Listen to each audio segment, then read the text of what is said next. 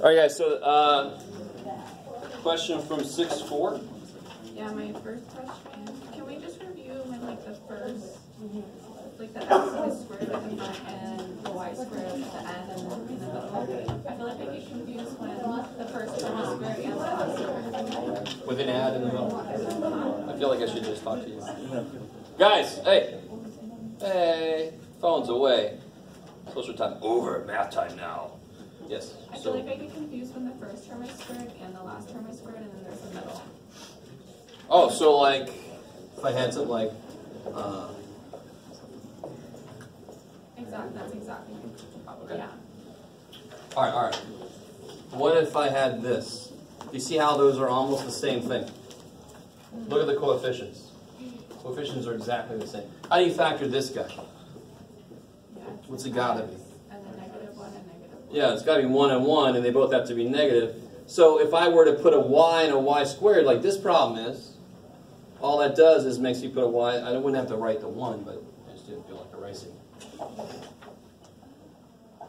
Does that make sense? I mean, Yeah. that's all that happens. Why did you put an x and an x? Because there's an x squared. So of course at the end, what are you going to put? Y and a y. Yeah. So if I had another one that had more weird numbers like, what you got, Jeff? Sure. What I would do, here's what I would do. X, x, that's taken care of. Y, y, that's taken care of. Now I'll take care of the numbers. Does that make sense? Take care of the numbers now. That's why I put the x and x down there. We take that care of. Is that? And then what numbers are going to work here? 9 and 2.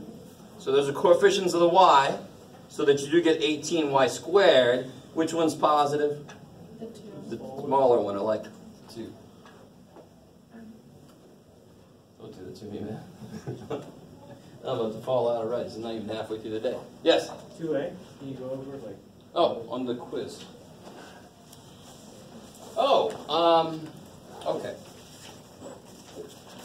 So if I had a hammer. No, if I had...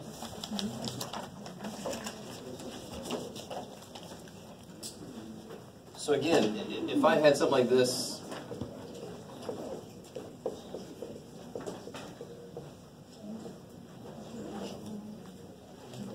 everybody's 2A would eventually look like this if you did it correctly. How do I solve this? Yeah, I definitely don't FOIL this stuff out. That's going backwards. Somebody already factored this for me. I'm like, thank you, person. So then I'd say either this is 0 or that is 0. And again, it's all about, does that make sense? 7x minus 5 is a number. It's multiplying by another number. What's the only way they could be 0 is if one of those two numbers is 0. And then you solve. So this problem would have started off like this. You guys see that? Mm-hmm. That's the way it would have started. That's 2A. Factor it. Set each factor equal to 0. Solve. Done. So the same thing you do with 2b. First thing on 2b you got to do, everybody's got to do is get it equal to 0. Factor, and then set each piece equal to 0. That's the idea. It's called a zero product property. So if two numbers multiplied by 0, then one of them's got to be 0. What's true if two numbers multiplied by 8? What's got to be true? Nothing. The only thing that's got to be true then is they have to have the same sign. That's it. Does one of them have to be 4? No. Right? It could be 8 times 1. Well, does one of them have to be less than 8? No. It could be 16. I mean, do you see? So it's only 0 that makes it known, that makes it very few things. In fact, the only thing that it could be is one of them has to be 0. Maybe. So the most evil problem that you would see with this is this problem here.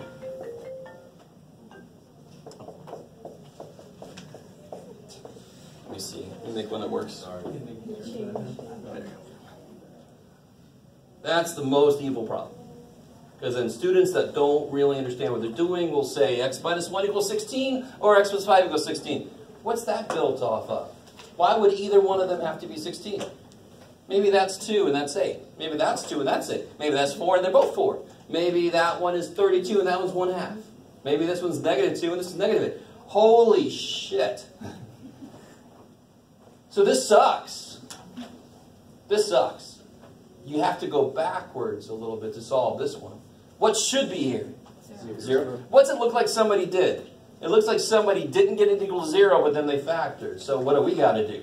We got to undo their stupid shit. We got to multiply this shit back out. X squared minus 1 plus 5 is plus 4. Negative 5 equals, and then I got to subtract 16. Oh my God.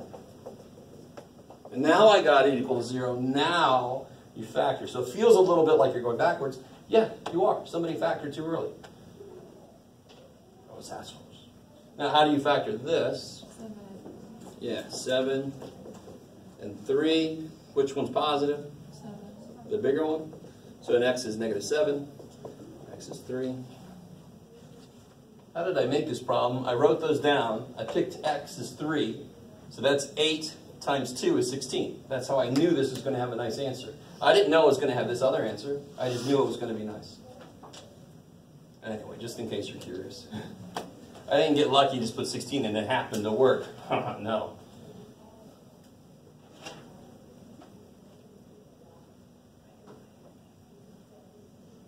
Yes?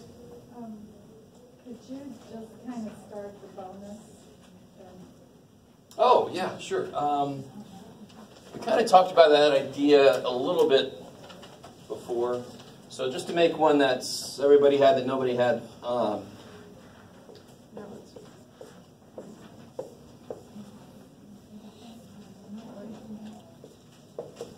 So this is the bonus on there. Here's what I would do. No, yeah, what? I mean, this is a problem like the bonus. It's not the bonus. There's a different problem with the bonus. But you could do,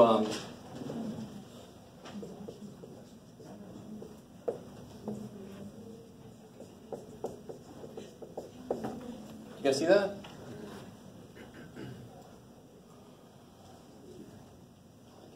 It's a big old parenthesis, man.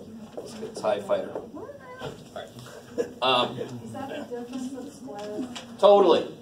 I love it. What is it? It's the difference of 2 squares, right? So how does it work? Like any difference of squares would work. So I got 2m plus 2's. So put 1 there, 1 there. Oh, that should be m plus 2. I got 2b minus 7, so I put 1 there, 1 there. And then I put minus, plus, or plus, minus. Just make the middles. Now you could distribute, get your like terms together. Right, you got to distribute the negative, blah, blah, you can get the numbers together. But that's just cleanup. The first step was the idea. So difference of squares doesn't say you must have a square of a single letter. No, it doesn't say shit. It just says you have to have the difference of 2 things that are squares. That's it. That's what that is. So it's got to work the same way. It's a huge thing to realize about math. Is it might look different than you used to, but if it's got the same idea, it should work the same way. Has to, not just should. Okay. That was a bonus, so it's not the end of the world. You didn't quite get that. Yeah. 6.5 number 15. So what I got was the 4x plus 3 and then 16x squared plus 12x plus 9. I like it. And then, but it's equal to 0. Yep. So I just don't know where to go from there. The big dude we can't handle at the moment. It's not factorable, so we can't solve it yet. Yeah. You can set the little dude equal to 0 and get an answer, and then you're done. So just this. Yeah, that's it. So just to do an example problem like that, if I had this, then that's, how do I factor this? I almost just did it. Plus 2. Right, this is XXX. This is 2, 2, 2. So x plus 2. Yeah, so plus a 2. The other 2x is there. Minus 2. Good, minus 2x. 2x Plus 4. plus 4. All right. So x plus 2 is 0, so you get an answer. And then this is 0. I can't factor this. We don't know quadratic formula yet officially, so you can't do it. So this is your only answer. But you know how many answers there should be. 2 more, so 3 total because it's cubed. The 2 other answers are going to be not real, which is an unfortunate name. It doesn't mean they're like... It's just the name. In fact, when they first came up with negative numbers, people said those are imaginary. Those don't exist. How can you have negative apples? What is that? That's what people said. And hopefully everybody in here is like, I know all too well what negative is. Look at my bank account sometimes. Look at the temperature. It's negative sometimes in other parts of the country. San Diego, you don't even know it gets in the 20s. You're like, that doesn't exist. What are you talking about? That's imaginary temperature. So for right now, we're just... For right now, we stop at the only piece we can do. We can't factor this, so we can't solve this part. If you know quadratic formula, you do it. I'm not going to take points off, but officially we don't know it yet. And then can we do number 63 on that same section? No. Yes. Oh! All right, this is a perfect example of something that's like that, but a little bit different. So help me out. If I had x to the 9th minus y to the 9th, for example. I know that's not what it says. How would I factor that? What form is that in? What could it be in? How many terms are there? 2. So what could it be? Squares or cubes? Which one is it? Why cubes? Because it'd be cut in thirds. I like it. So you put a little dude, big dude. Cut it in thirds for me. What do you get? 6. You guys with me? I mean, identify what it is and then do it. So the categorization of it is an important step. Because then you can go, I don't have to remember anything except cubes right now. That's all I got to remember. So x9 is x cubed, x cubed, x cubed. Y9 is y cubed, y cubed, y cubed. So then I put 1 of each. Then what goes here? Yeah, the other 2 x cubes would make x6. So the other 2 y cubes go over here. And of course the middle term is going to be x1 plus x1 x cubed, y cubed. Yeah. So for your problem... Last y use 6. 6, yeah. I don't know why I put 6. I can't even pretend like I... Oh, yeah, it's a 6. I don't write that bad. It's getting close. The problem you have has... It's like 6A. Yeah, but still. Now watch. So watch. So right here, if I would have put 9A and 9B. Cut that in thirds. What do you get? 3A. 3A, 3A. Okay, so that would be a 3A. That would be a 3B. Do you see that? That would be 6A. And that would be a 3A, B, B. Oof. Check it. What's x to the 3A times x to the 6A? X to the 9A. Boop. So as long as you can cut the exponent in thirds, it's doable.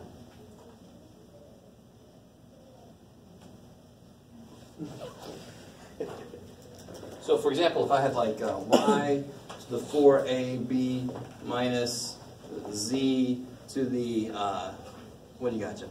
8 cd. What form is that in? Squares, because you can cut everything in half. What would this be? Y to the 2ab? Plus minus? Z to the 4cd? What's y to the 2ab times y to the 2ab? It's 2ab plus 2ab is 4ab. So they throw some letters in there. Who gives a shit? What's the process say? If you can cut it in thirds, cubes, do it. Cut in thirds. Cut in half, squares, do it. Cut in half.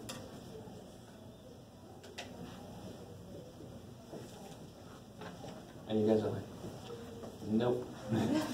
Changes everything when you put, no, it doesn't. It doesn't. The process doesn't say, if it's a number, then you, no, it doesn't say that at all. It doesn't say that at all. It's just like rules of exponents. When do you add the powers? And the bases are the same. Do the powers have to be numbers? No. Right? That's really what this is based on. Then there, you add the powers because the bases are the same. So that's how you get 4a.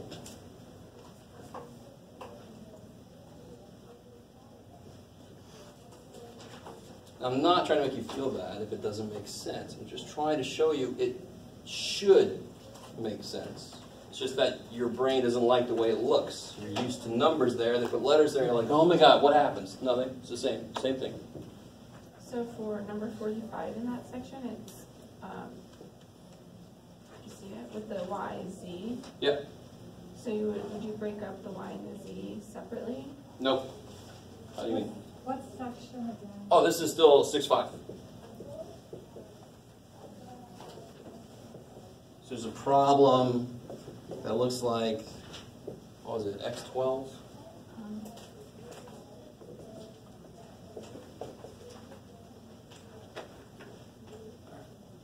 So what is this? Is it squares or cubes?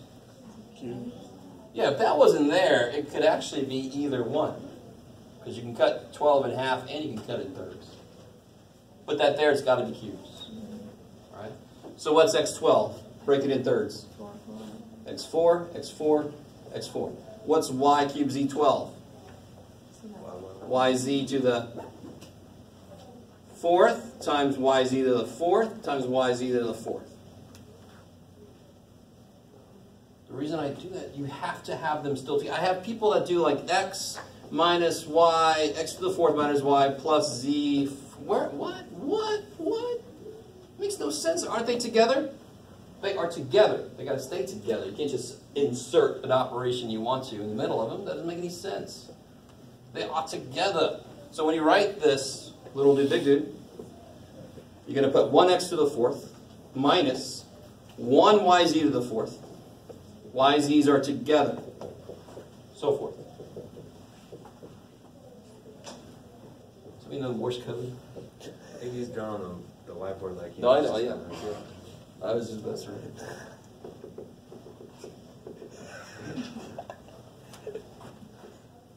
Sorry.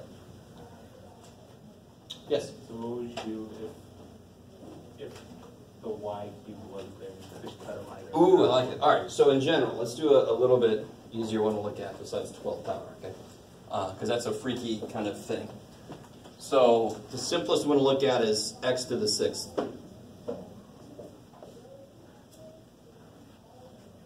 This is a good question, because that is both squares and cubes. So which way do you look at it? Well, let's try to do both and see which way I can go the furthest with. Because when I try to factor something, I try to factor it as completely as I can, right? So if I look at it as squares first, how's this work?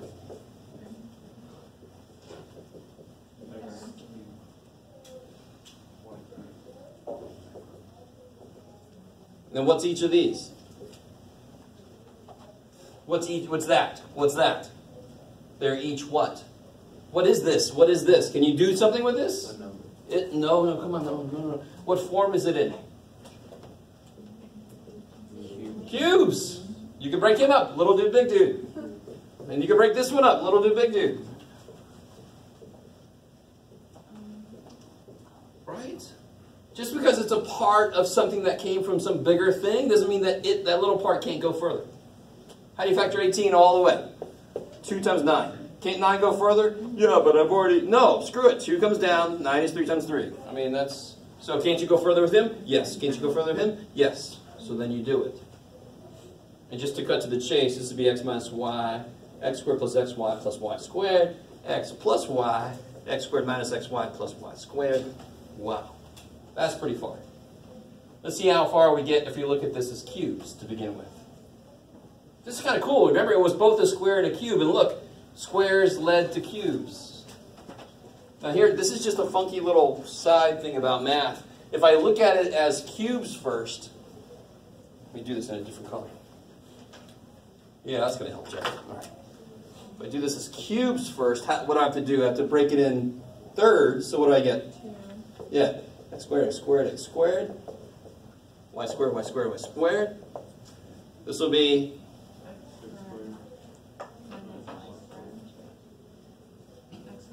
Good.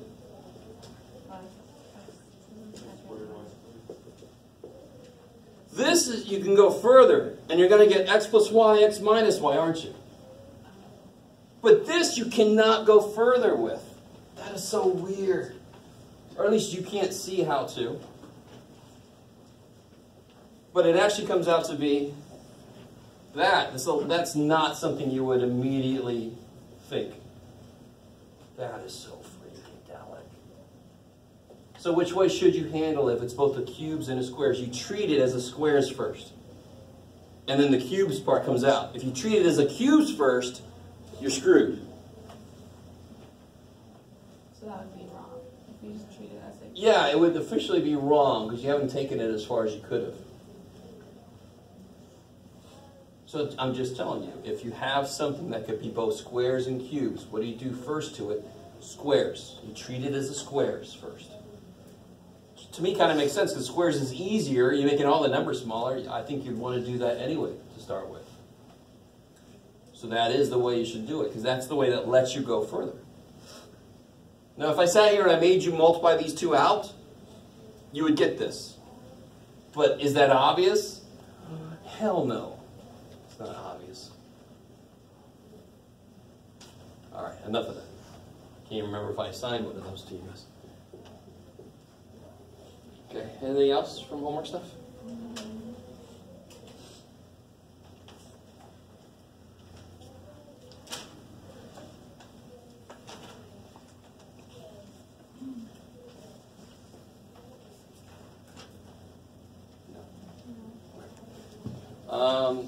So I think last time we made it, yeah, that's right.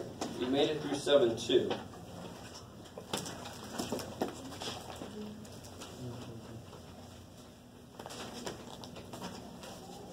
And 7-2, a real quick problem from 7-2. I got a little handout I'm going to give you that's everything we've done so far in chapter 7, including the next section we'll talk about here in a minute. 7.2 says something like this.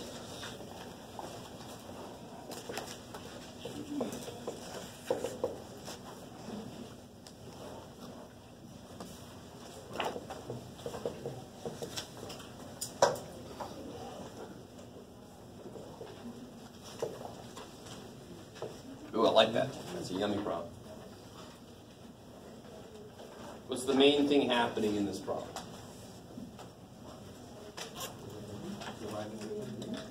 Dividing. Just dividing. So of course, how to divide fractional looking dudes. Flip the second dude. So let's try to do this. And then what am I going to do right after that? Let's see if we can do both at once. Let's see if we can do that.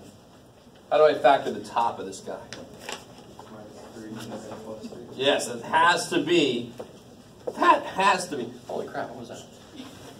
Puberty number stuff. Oh, I got another growth spurt.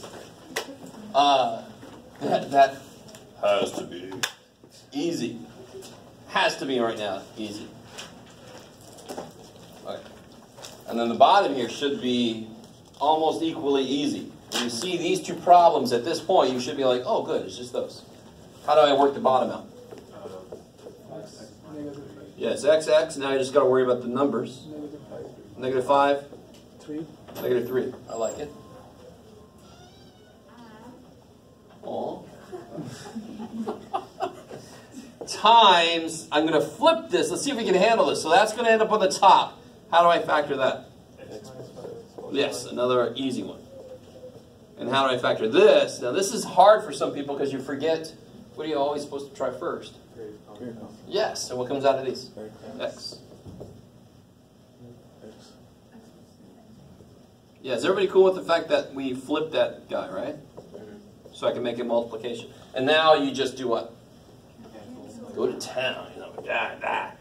What else dies? Die, die, you, die, die. So what are we left with? Whoa. Now, let me see if I can, well, I was going to say, let me see if I can push this a little further, and I always do, so. Not just this chair. What if X is, that's done, right? What if X was, let's make it not too crazy. What if X is 2? what do I have here? 4 minus 9 is negative 5. Is that cool? Why did I pick 2? Just because. I could pick anything except what? 5, 3, and then to be honest, or negative 3 or 0 or negative 5, because of this flips and everything, it's horrible. So a 2 was safe. It wasn't any of that shit, right? But besides those things, I could pick anything, so I just picked 2. So what is this if x is 2? 4 minus 16 is 4 minus 16. Negative 12. Negative 12 plus 15. 3. What's 4 plus 12? 16. 16. And what's 4 minus 25? Negative 21. Oops, and this is divided by, sorry. Whew. So yeah, so then we flip it. And then I can reduce these, can't I? And what, I get negative 35 over 16. What did I do wrong? Something I did wrong. 4 minus 9, negative 5. 4 minus 16, so negative 12 plus 15 is 3. It was the 3x. It's 12. Oh, so let me see. 4 plus 6. Oh, there you go. Should be a 10. Thank you. There you go, Jeff. There you go, buddy. And then what happens here? I forgot my negative. So negatives cancel. 5 goes into 10. So I get 7 halves. Okay. Thank you. Is that all right? So I see what I did. I put a 4 there instead of a 2. And look over here. Aren't these supposed to equal each other? Isn't that what this work means? This is this. And if x is 2, what do I get? 7 over 2. Whoa. So again, just like I showed you an example like that with factoring. So when you are simplifying these things, you are actually simplifying an infinite number of fraction problems. So relative to that, that's damn easy. If I said you're going to factor, you're going to simplify an infinite number of fractions today, you're like, why did I come? Well, we just did. We just did, right? This is a really cool way to check it, as long as you're, doing things right. Maybe. So that is what this means. Everything that can be represented like this for any value of x that works reduces to this kind of thing, whatever x is. And there's an example. There's a concrete example. So if you pick x equals 7, it worked the same way. If you pick x equal to negative 6, it worked the same way. As long as it doesn't make somebody undefined. It's all fun and games until somebody's undefined. Okay? All right, so that's an example from 7.2. Now we're getting into, that's multiplying and dividing rational expressions. And all rational expressions are fractions with letters in them. Right? Polynomial fractions, another way to say that. So now we're going to do stuff like this. What's your gut tell you this should be?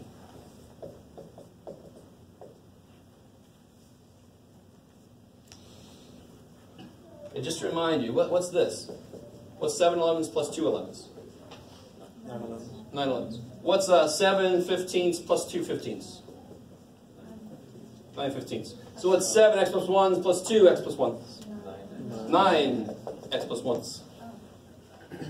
Right? The bottom doesn't change. We know this. It's just that the minute we put variables in there, you're like, something's got to be different now. There ain't a damn thing that can be different. Because what are variables? Numbers. So however numbers work, variables have to work that way too. They don't look the same. They don't feel the same because we can't see what they are. They're unknown shit. But how does the process work? The same. Has to be. So okay, here's the next level of this. We're not getting to unlike denominators yet. That's an exciting thing. We'll do it later. Let's see. What if I had this here? You could do it, buddy.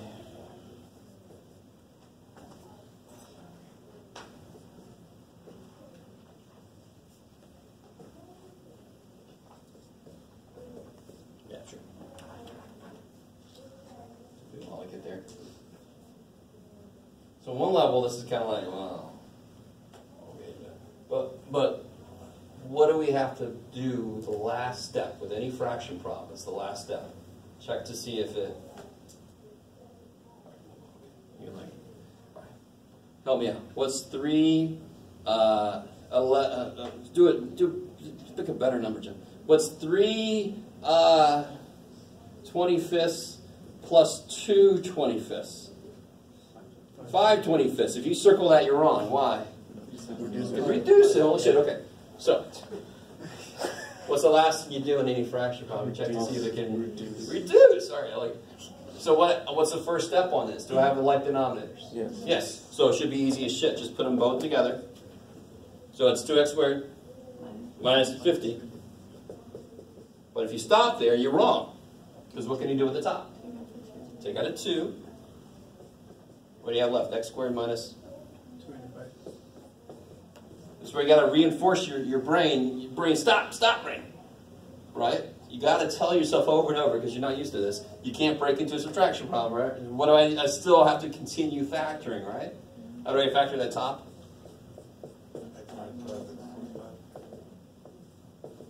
And of course then, die. Yeah. So I get 2 times x plus 5. Bam! Or if you put 2x plus 10, that's fine too. Normally you don't re-multiply stuff at the end of these problems. You want to keep it all factored so you can see that nothing else cancels. But if you've made 2x plus 10. How do you guys feel about that? We're going to find out, because here's some problems for you to try.